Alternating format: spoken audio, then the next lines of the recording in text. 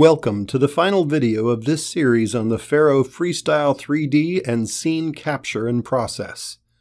This video will show you how to combine scans from the FARO Freestyle 3D with scans captured using FARO Focus. There are 5 scans in the workspace that have been taken using the FARO Focus.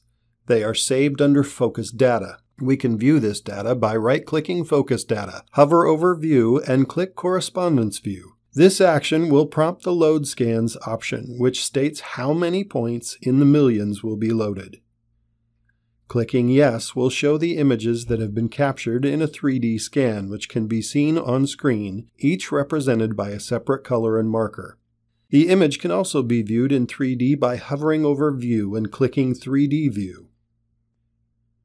To add scans from the FARO Freestyle 3D, click File and Import, locate the Freestyle 3D images, and click Open.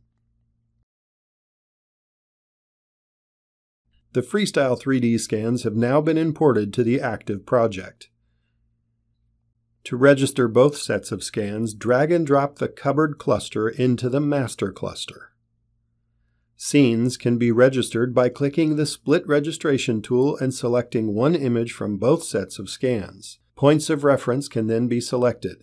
In this case, one sphere shared in each image in 2 planes, acquired from the legacy correspondence.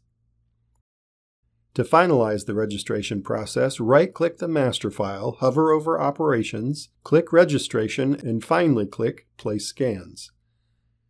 A Place Scan prompt is created for further options. Click OK to finish. The next prompt shows the mean target tension between the registered scans. Next, to import the Focus 3D data, right-click Focus Data, select Load All Scans. To view the registered scans together, right-click Master File, hover over View, and click 3D View. This will show the joined scans in a 3D environment. Once satisfied with the joined scans, right-click Scan Manager and lock the images.